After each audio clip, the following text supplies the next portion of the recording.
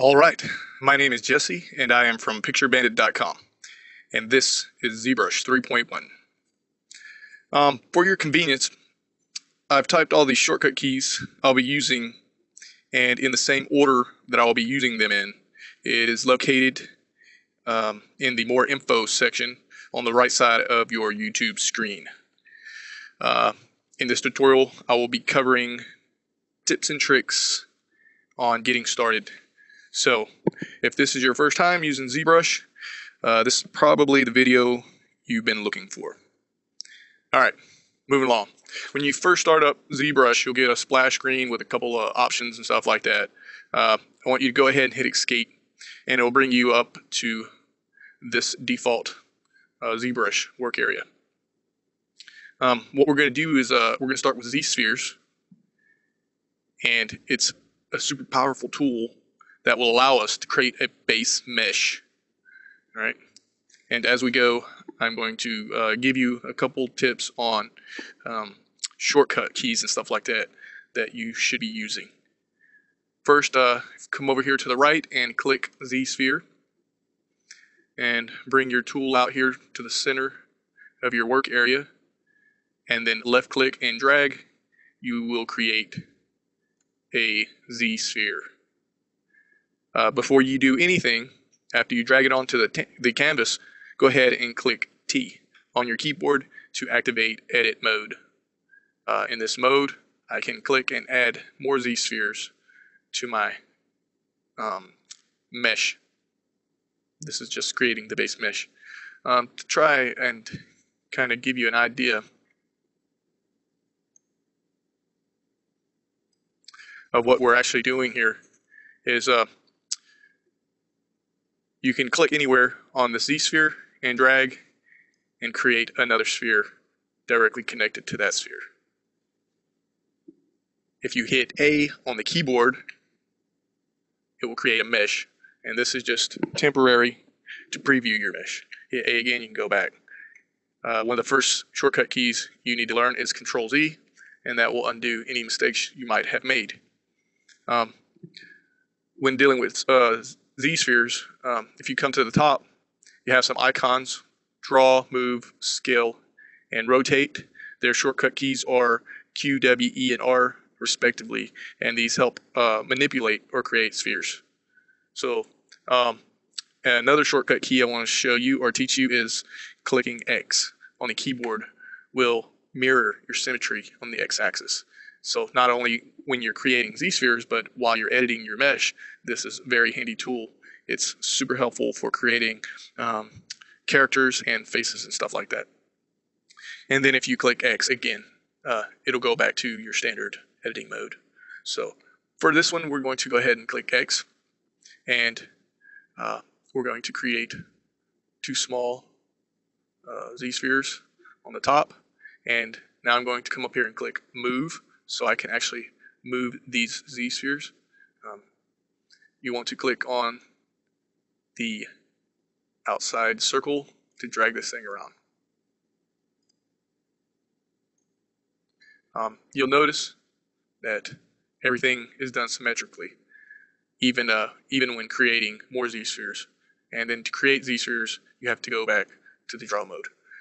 If I come to the center, you'll notice whenever I connect come to the center, the two dots actually connect. When it's green, it creates a single Z-sphere, and it will not let you bring that off axis.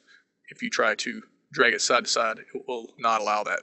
So I'm going to Control Z that, and I'm going to add another Z-sphere up here to this one. Click Move, and kind of drag this out a little bit. And the same thing for scale. I can scale them up or down and rotate them up or down. You hit A and you can preview what you've created so far. If you like what you've created, go ahead and click back on Draw and go up here to the top right and click Make Polymesh 3D. And now this is an actual mesh. Now that we have this mesh, it's very low resolution. The next thing I'm going to teach you is CTRL D, and this will increase your resolution of your mesh. You got to kind of be careful when you do this because you don't want to. You kind of want to stay away from a lot of active points. Anything over 1.5 million generally crashes other 3 applications if you try to export your file.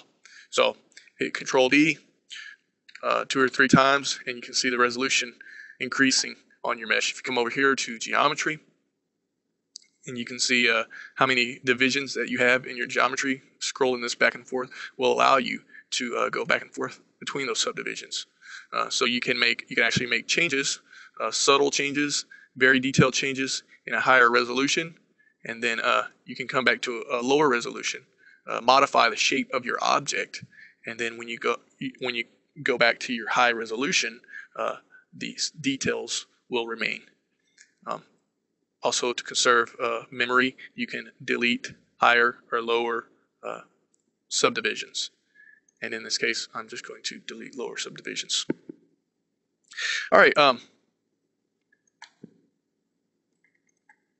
What we're going to do now, we're going to get into editing the mesh. If you once you create your mesh by clicking Make Polymesh 3D, go ahead and hit X again on the keyboard, and this will get you back into the mirrored symmetry mode. If you just click and drag across your mesh, you will add geometry to your mesh. All of these are clicking while over your mesh. I'm going to CTRL Z and undo that. So clicking and dragging on your mesh will create geometry. If you Alt click and then drag on your mesh, you will subtract geometry. CTRL Z that. So clicking and dragging will create, Alt click and drag will subtract. And Shift, if you hold Shift and then left click and drag, this will actually smooth out the geometry. So I'm going to undo that a couple times. That's editing while over the mesh. We're going to go ahead and get into some of the brush tools. If you just right click anywhere on your workspace or canvas here, on or off of your mesh, you'll get a brush control panel. And what I want to talk about first is the draw size or brush size. And that will, obviously, you can kind of see what that's doing there. It's just changing your brush size, not your intensity. Control Shift. Just hitting Alt and dragging on there with a smaller brush size. You go ahead and change your intensity. We'll talk about the focal shift and RGB intensity in a different tutorial. That's a little, it's more for advanced users and stuff like that. The main thing you want to focus on is draw size and Z intensity whenever it comes to the just basic editing of a mesh. Also, you have the 3 or 4 tools down here as well, the icons that we used earlier, and we'll be talking about these later on when we start transposing. Go back to brush tools. If you right click on the canvas, you have different brushes. You bring up your brush palette. The gouge is just like holding Alt and dragging across your mesh, and a lot of these are self-explanatory. You have smooth, which is just like holding Shift and dragging across your mesh, and then you have standard, which is already selected. You can kind of go through these and just mess with them or whatever. I like this one, Snake Hook. It's pretty cool. You can kind of just click and drag stuff out. It's pretty neat. And the same thing goes if you hold Alt. Control Z that.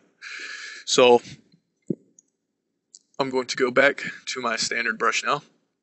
Right click again. We're going to talk about alphas. Right now the alpha is off.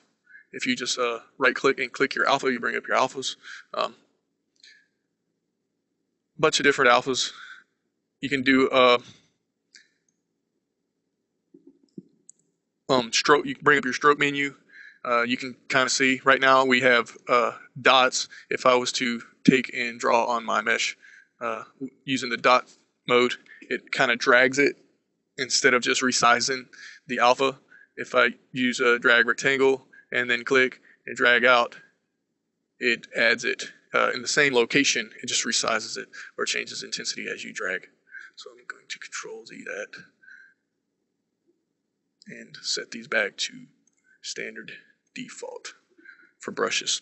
All right, that's pretty much it for editing on top of the mesh. Let's talk about moving the object. And you're going to want to do these next couple things while in open space or outside of the safety box here. So you'll notice over here there's a couple icons that say move, scale, and rotate. That is for your canvas. When you're actually dealing with the object, you want to stick to some of these commands I'll be showing you. First thing is outside, you'll see the little rotate icon anywhere outside. If you just left click and drag, you will be able to rotate your mesh. Anywhere you let go, your mesh will just stay in that kind of orientation. A neat little trick is if you hit shift and then let go of your mouse, it snaps to the nearest axis. So if you wanted it perfectly facing away from you, you could turn it kind of away, hit shift, and it will snap to the nearest axis. And the next one is if you alt click and drag, you can move this thing around. So if you hold down alt, click it on out in an open space and move it around, you can drag this thing around. If you alt click and then let go of your alt button, you can actually resize your mesh by moving the mouse up and down. And then another nifty thing is if you hold alt and double click in an open space or outside this box, it will resize your mesh and recenter it for you as well. Also, you might get into a situation where you don't have an open space. What you want to do is just use this area outside this white box, and all of your move commands will still work for you. The next thing we're going to talk about is masking areas. Masking areas, or whatever you mask, is not going to be affected by your brush. So the first thing will be to control click, and if you just hold down control and then kind of use your brush to draw on your mesh, that will actually mask off wherever your brush is drawn. If you control click in an open area, it will reverse out your mask. And then if you control click and drag a little in the open area, that will get rid of your mask. If you control click and drag over the mesh, it will mask right through your object. So if you wanted to mask this whole horn off instead of just the front of it, if you control and click and drag over the whole horn, if you rotate that around, you'll see that it has masked straight through your object. The next thing would be is if you control click within the mask, it will actually soften your mask selection. So I'm going to hold control and just click in here once, and you'll notice how my mask has been softened. Just to kind of give you an example of what this mask is actually doing here is if I take and just click and drag on here, you'll notice that it affected everything, even the other horn that's not masked off. It affects everything that is not masked, and it just doesn't affect anything that you have masked. I'm just going to Control Z that real quick and hit Control and drag in the open area here, and then rotate, shift, and realign my mesh. Okay, the next thing would be transposing an area.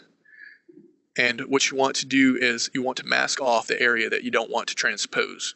And it's just another way of modifying parts of your object.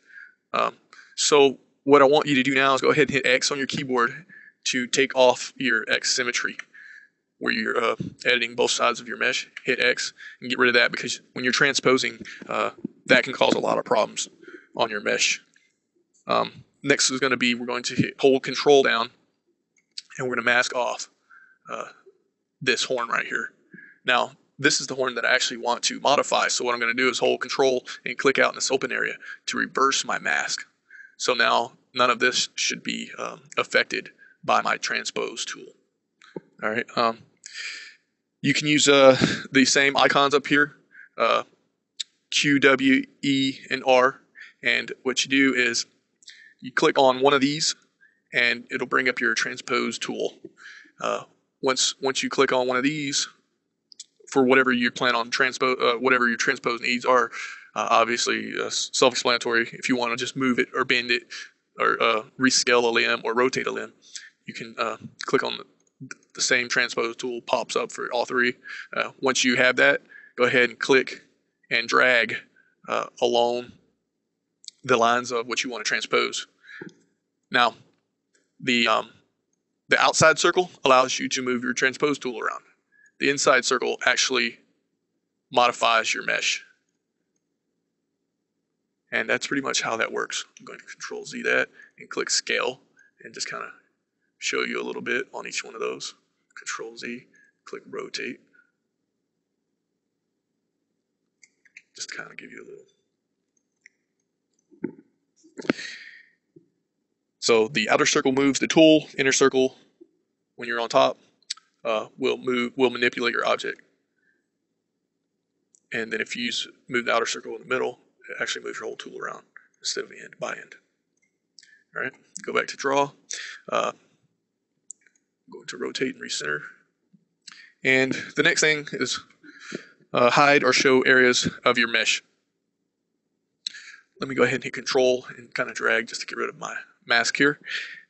So hiding and showing areas of the mesh. You can hold Control down and Shift when dragging over your mesh for the part that you want to work on. So if you hold down Control and Shift at the same time, and then kind of drag across the portion of the mesh that you want to work on, what happens is the rest of your mesh will disappear. It's not gone, it's not deleted, it's just stored away, and now you're saving a lot more memory, and now you can actually get in here and do a lot of detail work on this just this one portion of your mesh without taking up so much memory.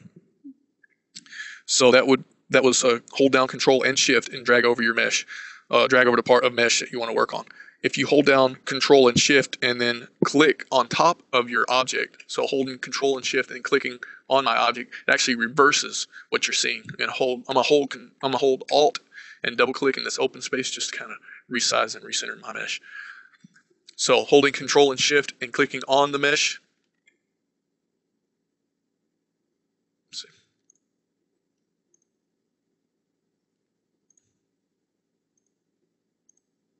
And this is holding Control and Shift, and that just kind of reverses the portions that you're looking at.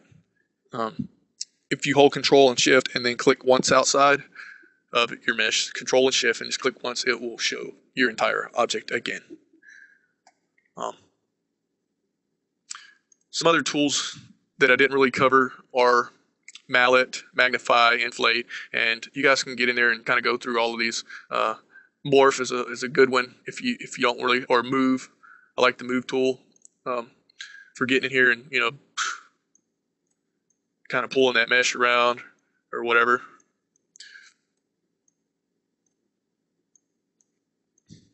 But I would just like to say thanks to everyone for your positive comments, and I'm not a professional tutorial maker. But if anyone has any questions or would like to see any other tutorials, please shoot me a comment or a message and let me know, and I will do my best to accommodate. So thank you very much for your time.